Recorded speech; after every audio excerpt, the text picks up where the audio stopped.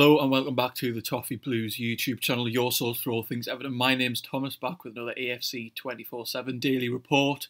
Obviously we're bringing you these videos every single day. The transfer window, sadly, no transfers confirmed yet. The market seems to have gone a bit quiet for us at the moment, but players are still being linked, as you will have seen in the thumbnail and in the title.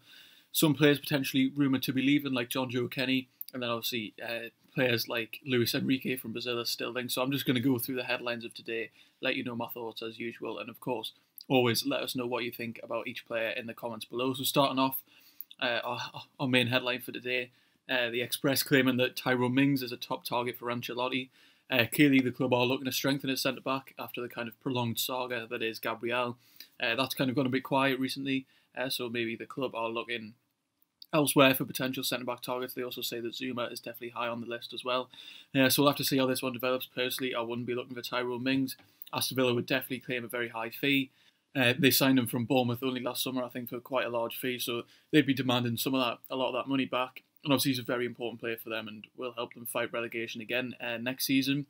The other man obviously linked is Kurt Zouma. I'd be much more inclined towards going for Kurt Zouma. I think he's a more complete player. Tyrone Mings has looked poor at times, to be fair. He had a good season in the Championship last year, but since he's come up, he hasn't been particularly brilliant, and especially for the fee they demand, I wouldn't be looking to sign Tyrone Mings. I do hope the club kind of seal this kind of centre-back spot quickly. I'm always a bit confused about why the club are so desperate for a centre-back. Personally, I think there's more pressing matters elsewhere, as in centre midfield, right midfield and right back. But clearly they're insistent on signing a centre-back, probably to allow players like Lewis Gibson and Jared Branthwaite to continue their development kind of out of the spotlight, not having to be forced into the team every week. So we'll have to see how this one develops. Personally, I don't want Tyrone Mings. Can I say it being a possibility? Yes. Do I want it to be? No. And then obviously also in the Daily Express article saying that Everton apparently will move for Manchester City defender Adaraboyo. I'm going to say his name is pronounced. I'm not really sure about that one. Had a couple of loan spells. Obviously, Blackburn was recently, I think we've been linked with him in the past as well. He hasn't really broken into City's first team yet, so we'll have to see how this one develops. A young player, tall, very strong.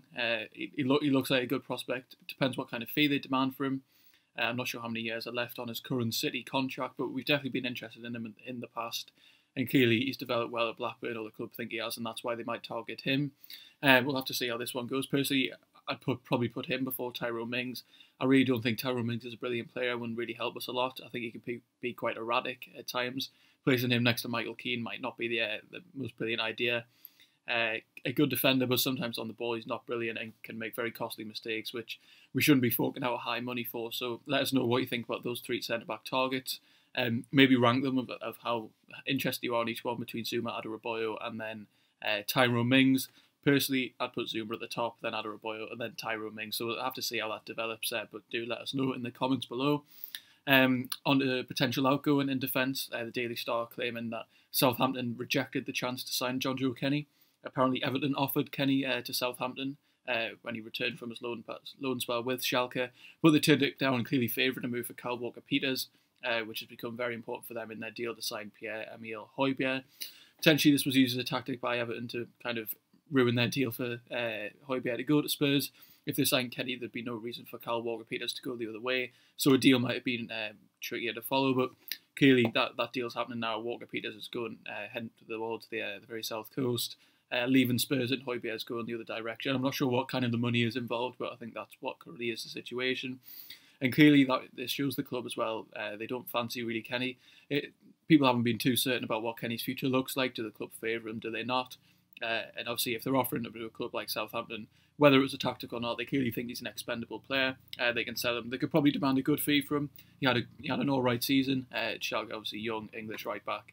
English always inflates fees, so we'll have to see how this develops. But clearly as well, this might suggest that the Shelik rumours from Lille are more likely, because clearly they're looking to move on Jonjoe Kenny, so we'll have to see how this one goes. Personally, I'd probably look to move on Jonjoe Kenny if we have to raise money. I think you can demand a good fee for him and then kind of invest elsewhere. The fee for Shelik has been quoted somewhere around 15-20 million euros. Facing competition from Spurs as well, but I think they have to sell on Aurier before they'd even do that. So we'll have to wait for that anyway. And speaking of Shelik, actually, we've just uploaded a scout report with Jeremy Smith, a French football expert. He tells us a bit more about him, so be sure to check out that video. Kind of gives us a bit more insight than I could about what kind of a right back he is, what kind of player he is, and how well he might adapt to the league. So definitely do check that out. And then on to some links that I think are believable, but obviously not coming from the most brilliant sources. Luis Enrique, a young Brazilian player currently playing for Botafogo, obviously in the Brazilian league. He's been linked with us in the past, and apparently now the club are waiting for an offer, effectively. Sport Witness are kind of citing a bunch of different reports in Brazil saying that they expect the player to leave. Apparently they turned down a bid for him from Spartak Moscow last summer, clearly preferring him to move to Italy or England, with Napoli the other rumoured interested club. I don't know much about him. Apparently he has been confirmed a kind of a similar kind of play style to Richarlison. I'm not sure whether that's kind of a lazy link. Obviously both come from Brazil, but we'll have to see. Obviously we have been linked with Brazilian players in the past. We were clearly interested in Renier, who before his move to Real Madrid, obviously. Clearly we are scouting that kind of market, looking for potentially bargain signings, as Richarlison was for Watford at the time. Obviously they had a very good profit on him. And apparently, I think Brands is actually very interested in the South American market and always has been throughout his career. So we'll have to see how this one develops. I have no idea kind of the region of the fee that it would be. I don't really know what he would add to the squad. But we'll definitely have to see. Young, coming from the Brazilian league, we'll have to see how he develops. So let us know what you think about that one as well. Would you be kind of looking to kind of leagues like South America for potentially bargain signings? Apparently, the club are also scouting kind of the Portuguese and French markets. I'm not sure if that rumour was confirmed, but I think I saw that in the Echo a few days ago. Are they the kind of areas you'd be looking to sign players? Obviously, you could probably get players from the Portuguese league and the Brazilian league for a bit lower fees. Might struggle to kind of adapt to the Premier League, but maybe worth the risk. So let us know what you think about that. Would you be looking in those kind of regions to sign players? Would you prefer to kind of try and find a bargain rather than sign a Premier League proven quality player? Like Watford did with Richarlison, he obviously has now developed into a very good Premier League player, but it was definitely a risk at the time, but they've succeeded. And then kind of just to round off, just reiterating kind of the story about Leon Bailey, his agent now. This is a report that's coming out every day, basically saying his agent has told that Bayer Leverkusen have told him and his agent that he can leave for a certain amount. We don't know how much that amount is, but Everton scouts obviously were watching, so that'll be an interesting one to see how that develops. Not really any breaking news on him, but this report is definitely not going away anytime soon, so that probably increases its likelihood, its kind of believability. So we'll see how that one goes.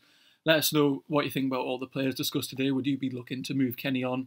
And if so, who would you kind of sign to bring in at right back for cover, potentially to Seamus Coleman, or potentially to go straight into the first team and bench Coleman? At centre back, would you kind of prefer Tyrone Mings, Kurt Zuma? Would you stick with Gabriel? Obviously, that deal is going on for a very long time, so we'll have to see what the club does there. Would you look to add Raboya, who might be available on a lower fee, but obviously there's no kind of guarantee that he'd adapt well to the Premier League. Obviously, he had a couple of loan spells in the Championship, so we'll see how that one goes. And then Luis Enrique, if anyone really knows anything about him, do let us know. And tell us, would you be looking there for potential bargains to potentially sign players from there? So thank you very much for watching. Be sure to check out the rest of our videos and our social media in the description below. Check out the Shelik Scout Report. It's a really good video with Jeremy. Really gave a good insight into what kind of a player he is, because he is still fairly unknown in terms of the European scene. So we'll see how that one develops. And obviously it was a really good insight, really good chat to see more about the player. Check out these 24/7 videos every day. They're doing really well. We thank you all very much for your support. Let's hope Everton kind of complete some business soon. Obviously, this is all just rumours at the moment. We're looking for something a bit more concrete, but we do hope that comes soon. So thank you very much for watching, and join us next time on the Toffee Blues.